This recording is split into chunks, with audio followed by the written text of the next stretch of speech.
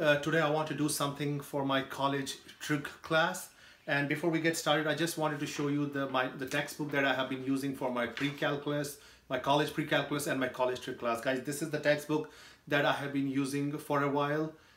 In case you guys are using the same textbook, I mean, I do a lot of examples from this textbook almost all the time. Okay, so I just wanted to share that with you guys, and without any further delays, we're going to start with the trig identities. I've been doing quadratic functions for so long, I still kind of think about quadratic functions all the time. But today I want to do something for my trig class, and here I'm going to talk about some trig identities. I have already written out some of the basic trig identities, and some of these, like the first three, are also called as Pythagorean identities. These are pretty like simple and basic identities. And then I have here what is the tangent in terms of sine and cosine, and cotangent in terms of cosine and sine. Guys, I mean, I'm not saying that you have to really remember all these formulas. There's a formula sheet. You can probably get it like online. I usually get these formula sheets from online.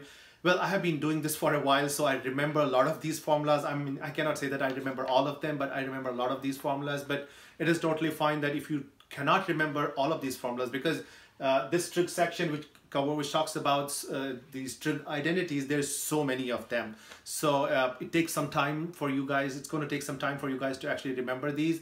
Meanwhile, you can use a formula sheet.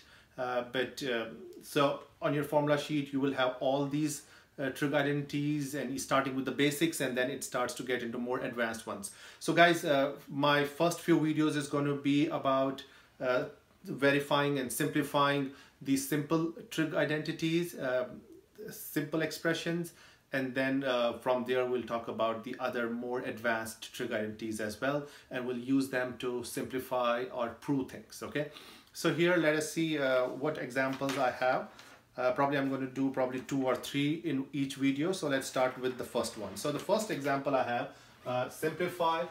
Example 1, I have a tangent of x, and in the parentheses I have cosine x minus cosecant x. Okay, guys, I am myself not a big fan of like just simplifying trig functions. Usually I like to prove identities where there is something on the left hand side and there is something other on the right hand side, and you want to like prove that the left hand side equals to the right hand side, because that gives me an idea what I'm trying to make the one side look like.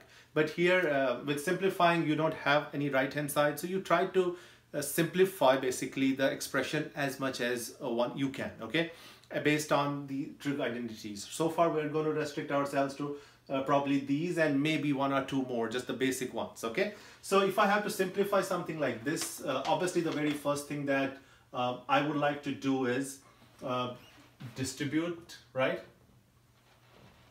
Okay, it's like, guys, there's one thing I want to tell you before we actually even start doing this. You have to think about these as simplifying algebraic expressions, but instead of just working with algebraic expressions, now you are working with the trig functions, but the process, the method, the concept does not change. Okay, so guys, if you are like intimidated by these fancy trig functions, please don't stress too much about them.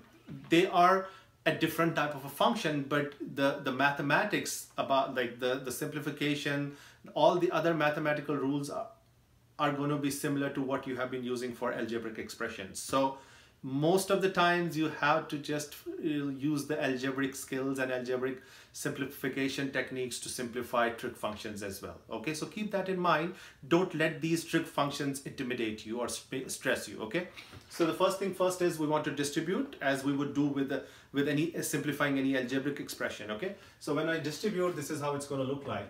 I have tangent x times cosine x. Okay, I cannot do anything really like with this right now, so I just have to just write them next to each other. And what is my next term? My next term is going to be tangent x times cosecant x, correct? So from here, I'll look at this expression right here, and I will ask myself, is there anything more I can do with this? And then I look at the formula sheet. In this case, I have these things written out here. But in your case, you may just want to look at the formula sheet if you don't remember all these different formulas or different identities. Okay, so I see that the tangent can be written in terms of sine and cosine, and we want to write most of these things in terms of sine and cosine if it is possible. Okay, So we can write tangent as sine x over cosine x. And then I still have times the cosine x. Okay, there's an invisible times here, so I don't have to write it all the time. Then minus, same thing here with tangent of x. Tangent of x is sine x over cosine x, right? And then times cosecant x. Guys, I did not write the formula for the cosecant x, but I expect you guys to know that the cosecant x is the reciprocal of the sine x. So that means the cosecant x would be 1 over sine x. Okay.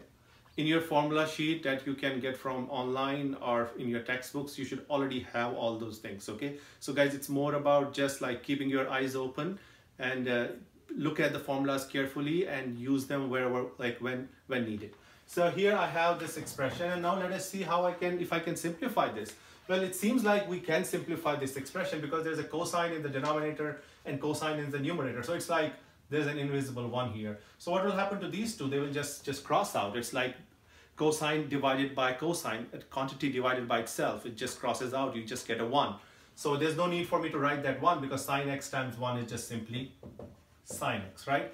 And then minus, here I see the same thing. I have a sine x upstairs and sine x downstairs. So it's same as like having x upstairs and x downstairs. What happens? They just cross out, you get just a 1, right?